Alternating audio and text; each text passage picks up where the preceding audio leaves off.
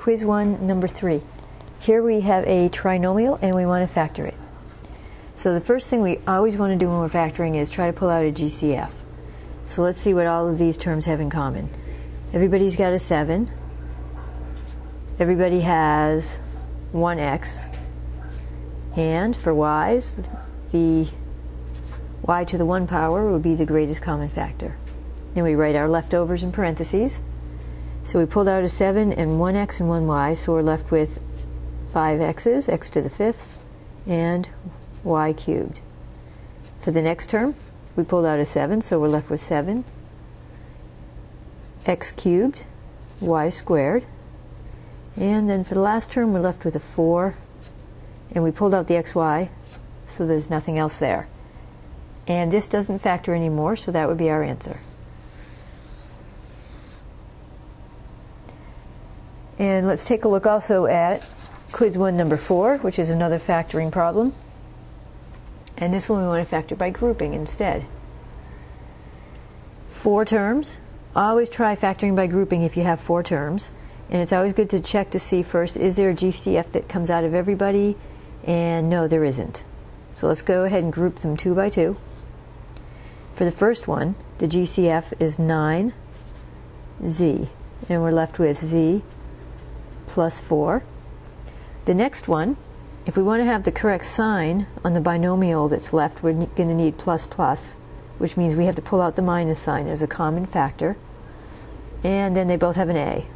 So we pull that out and we're left with z plus 4. And now we have common factor of binomials. Pull out the common factor, z plus 4. We're left with 9z, take away a.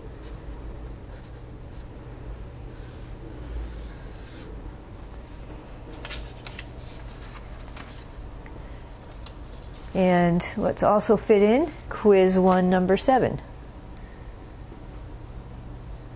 Another factoring problem. This one is a trinomial.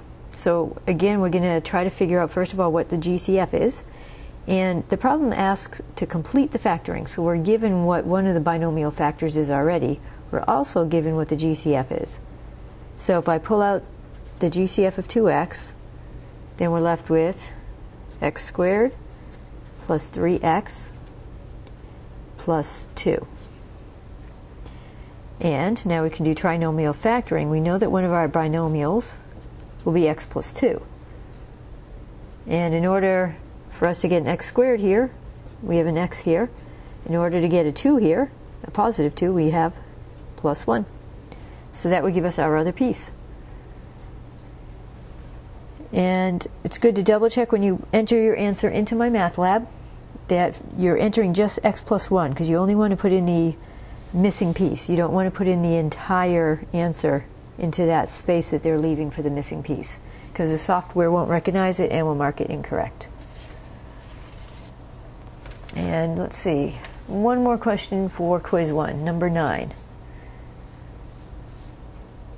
And number 9 is factor by grouping. Now this is a trinomial with very large numbers. So factoring by grouping works pretty nice when you have large numbers and you're not really comfortable with the trial and error method. So as usual, let's pull out a GCF first. Let's see, 12 is 2 times 6, and 58 is 2 times 29, and 84 is 2 times 42. So let's go ahead and pull out a 2. And everybody's got at least one b, so let's pull out a b, and we're left with 6b squared plus 29b, take away 42. All right, we still have pretty large numbers. So to factor by grouping, we're going to look for factors of a times c, first times last, or 6 times minus 42, which is minus 252, that sum to the middle term of positive 29. Right, and once we find the factors that work and do that, we're going to replace this middle term by the 2 factors and split it, and then we'll have 4 terms here inside the parentheses, and we'll do factor by grouping from there. So let's start listing out what the factors of minus 252 are, keeping in mind we want them to add up to be a positive number. So the larger factor is always going to be positive. We have 252 times minus 1. And then try dividing 252 by 2 and see if that works. It does. So we have 126 times minus 2.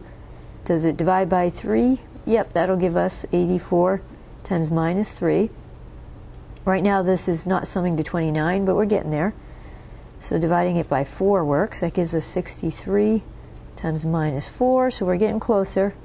Dividing by 5 doesn't work, so let's go to dividing by 6. 42 times minus 6.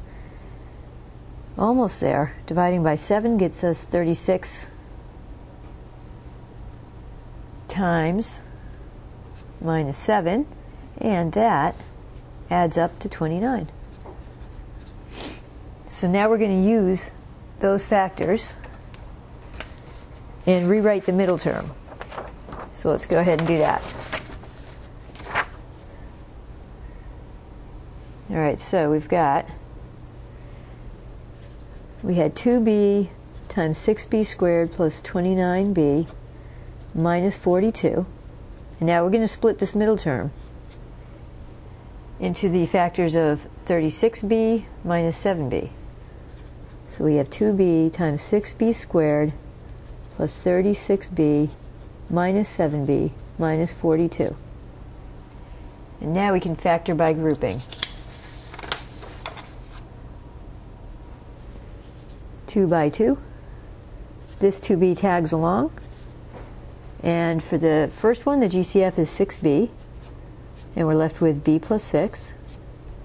For the next one, to get the correct binomial signs, plus and plus, we need to pull out a minus sign. GCF of 7, we're left with b plus 6. Common binomial comes out as a common factor. So we get b plus 6. Leftovers, 6b minus 7. And to rewrite the final answer, we can get rid of those brackets. 2b times b plus 6 times 6b, take away 7.